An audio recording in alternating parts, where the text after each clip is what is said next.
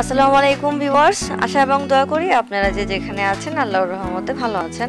আমিও আপনাদের দোয়া এবং আল্লাহর রহমতে ভালো আছি। সো আজ আমি আপনাদের সাথে একটি ঝটপট চিকেনের রেসিপি নিয়ে চলে আসলাম। যখন কোনো কিছু করতে ইচ্ছে করে না বা তেমন বেশি কিছু রান্না করতে ইচ্ছে করে না, মুরগি রান্না করতে সহজ, আর মুরগি রান্না করতে গেলেও একটু সময় লাগে। তবে এই ফ্রাইটা করতে তেমন একটা সময় লাগবে না। অনেক সময় কাজ করতে ইচ্ছে করে না, বা মাছ রান্না করলে সবজি কাটো ঝামেলা ভালো লাগে না, সব সময় আসলে কাজ করতে ভালো লাগে না। সো আমি একটু এমনিও ফাঁকিবাজি, সো আমি এই ফাঁকিবাজিটা করে মাঝে মাঝে খাই। সো সেটা আপনাদের সাথে শেয়ার করতে চলে আসলাম, যাতে আপনারাও মাঝে মাঝে ফাঁকিবাজি করে এই রেসিপিটি বানিয়ে খেয়ে ফেলতে পারেন। সো রেসিপিটি বানানোর জন্য তেমন কিছু প্রয়োজন নেই, জাস্ট চিকেনের প্রয়োজন আর কিছু মশলার প্রয়োজন, যেটা রান্নাঘরে আমাদের প্রায়ই থাকে। সো চলুন শেয়ার করি কিভাবে আপনারা এরকম ফাঁকিবাজি চিকেনের রেসিপি তৈরি করে বাসায় খেয়ে ফেলতে পারেন। আর এটা ভাত দিয়েও খাওয়া যাবে, রুটি বা পরোটা দিয়েও খাওয়া যাবে, নান রুটি দিয়েও খাওয়া যাবে। সো চলুন। সো এখানে আমি বড় সাইজের মুরগির 4 টুকরো মাংস নিয়েছি, আর ভালো করে ধুয়ে নিয়েছি অবশ্যই। আর এখানে আমি দিয়ে দিলাম 2 চামচ পরিমাণ আদা রসুনের পেস্ট। আর আমি এখানে দিব কাবাবের মশলা। কাবাবের মশলাটা আপনারা চাইলে নাও দিতে পারেন, তবে দিলে ঘ্রাণটা খুব ভালো আসে, টেস্টটা খুব ভালো হয়। তাই আমি এখানে দিব 2 চামচ পরিমাণ কাবাবের মশলা। সো এই যে আমি এখন দিয়ে দিলাম 2 চামচ পরিমাণ কাবাবের মশলা। সো 4 চামচ পরিমাণ টক দই আমি এখানে দিয়ে দেব। টক দইটা দিলে মুরগিটা সফট হয়, খেতেও ভালো লাগে, ময়েশ্চারাইজার থাকে। সো অবশ্যই টক দইটা দেওয়ার চেষ্টা করবেন। আর টক দই তো এখন অ্যাভেলেবেল, আমাদের ঘর থেকে বের হলেই দোকানে পাওয়া যায়। সো আমি সবসময় টক দই দিয়ে আসলে রান্না করি। টক দই দিয়ে গরুর মাংস, মুরগির মাংস রান্না করতে খুবই ভালো লাগে, আর টেস্টটাও খুব ভালো হয়। সো এখন আমি দিয়ে দিলাম পরিমাণ মতো লবণ। 4 চামচ টক দই দেওয়ার পরে আমি এখানে পরিমাণ মতো লবণ দিয়ে দিয়েছি। সো 2 চামচ পরিমাণ হলুদের গুঁড়ো আর 1 চামচ পরিমাণ মরিচের গুঁড়ো আমি এখানে দিয়ে দিলাম। আপনার ইচ্ছা করলে ঝালটা কম বেশিও করে নিতে পারেন। বেবিদের জন্য হলে কমিয়ে দিতে হবে, আর যদি আমরা বড়রা ঝাল একটু বেশি খাই তাহলে একটু বেশি করে দিতে হবে। সো এই তো আমি এখানে সবগুলো একসাথে দিয়ে ফেলেছি। সো এখন আমি দিব এই ছোট চামচটির 3 থেকে 4 চা চামচ পরিমাণ সয়াবিন তেলটা দিয়ে ভালো করে মেখে নিলে অনেক সুন্দর একটা ঘ্রাণ আসে। তাই আমি এখানে 3 থেকে 4 চামচ পরিমাণ সয়াবিন তেল দিলাম। তো তেল দেওয়া হয়ে গেছে, আর আমি এখন সবগুলো মশলা মুরগির পিসের সাথে ভালো করে মেখে নিচ্ছি। তো আমি এখানে আলাম, দারচিনি, এলাচি দিইনি, কারণ কাবাবের মশলার সাথেই কিন্তু দারচিনি এলাচি ছিল। আপনারা ইচ্ছা করলে কাবাবের মশলা যদি না দিতে চান তাহলে দারচিনি এলাচির গুঁড়োও দিতে পারেন, দারচিনি এলাচির গুঁড়ো আর জিরে গুঁড়োও দিতে পারেন, তাহলেও হয়ে যাবে। সো কাবাবের মশলা সবকিছু একসাথে ছিল, তাই আমি আলাদা করে কোনো কিছু দিইনি। সো এই তো আমি খুব ভালো করে ম্যারিনেট করে রাখবো কিছুক্ষণ। আর আপনারা যদি এটা আগের দিনও করে রাখেন, তারপরের দিনও কিন্তু এটা খাওয়া যাবে। এটা কিন্তু ফ্রিজে রেখে খাওয়া যাবে। যেমন আজকে আমি মশলাটা মেখে আমি নর্মালি রেখে দিব, তারপরে বা 2 দিন বা 3 দিন বা 4 দিন ঢাকনা দিয়ে ঢেকে রেখে দেবো, বা একটি এয়ারটাইট বক্সে রেখে দেবো, পরবর্তীতেও এটা ভেজে খাওয়া যায়। সো মশলাটা মাখানো হয়ে গেলে আমি কিছুক্ষণ এভাবেই রেখে দেব, প্রায় 30 মিনিটের মতো।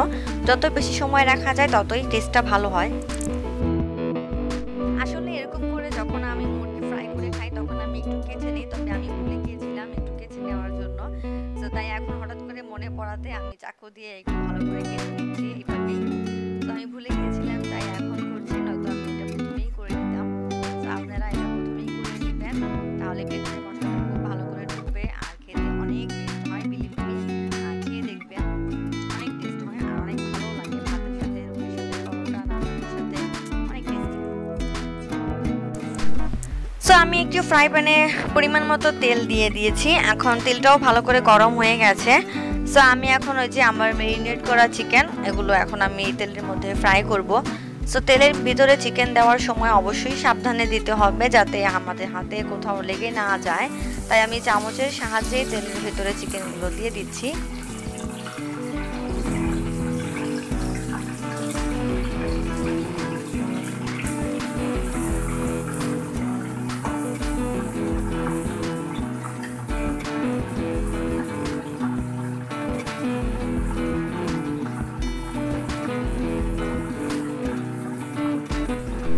4 পিস চিকেনই আমি তেলের ভিতরে দিয়ে ফেলেছি। সো এখন আমি এটাকে খুব ভালো করে ফ্রাই করে নেব যতক্ষণ না পর্যন্ত ভিতরে সিদ্ধ হয়ে যায় আর একটা ব্রাউন কালার না চলে আসে। সো সেই পর্যন্ত আমি এটাকে কুক করব। সো এই তো এক পাশ ভাজা হয়ে গেছে, তাই আমি উল্টিয়ে আরেক পাশটাও ভালো করে ভেজে নিচ্ছি। সো এক পাশে সুন্দর কালার চলে এসেছে, বাদামি কালার।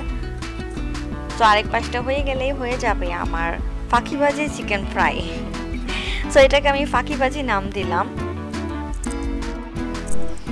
আর আমার কাছে মনে হয় আসলে এটার নাম ফাঁকিবাজি দেওয়াই ঠিক আছে, কারণ এত সহজ, এত ইজিতে রেসিপিটি, কোনো কিছু না রান্না করলেও দেখা গেছে হঠাৎ খেতে হবে, বাস ফ্রিজ থেকে বের করে ভেজে ফ্রাই করে খেয়ে ফেলা যায়, মানে অনেক ইজি, ব্যাচেলারদের জন্য অনেক ইজি।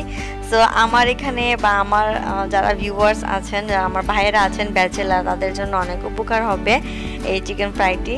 বাস মুরগি আনা থাকলে বাস ফ্রাই করে বাস খেয়ে ফেলবেন, অনেক ইজি। সো কথা বলতে বলতে আমার ফ্রাইটা হয়ে গেছে, চিকেন ফ্রাইটা। সো আমি চিকেন ফ্রাইটা এখন উঠিয়ে নিচ্ছি। আমি তেলটা একেবারেই ঝরাবো না, কারণ আমি এটা ভাতের সাথে খাবো।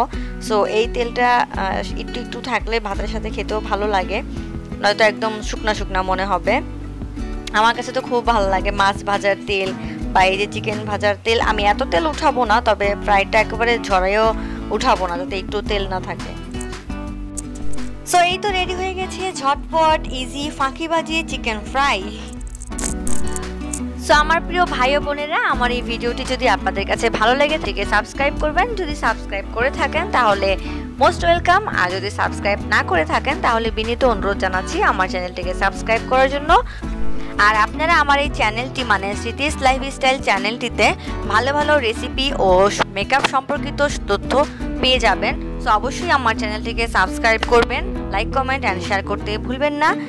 সাবস্ক্রাইব করে পাশের বেল আইকনে অবশ্যই হিট করবেন, নয়তো আমার নতুন ভিডিও আপনারা মিস করে ফেলবেন। আর আমার ভিডিওগুলো আত্মীয় স্বজন এবং বন্ধুবান্ধব সবার সাথে অবশ্যই শেয়ার করবেন। সো আজকের মতো এখানেই বিদায় নিচ্ছি। পরবর্তী ভিডিও আপডেট নিয়ে আসা পর্যন্ত আপনারা সবাই ভালো থাকবেন, আমার জন্য দোয়া করবেন। আল্লাহ হাফেজ, আসসালামু আলাইকুম।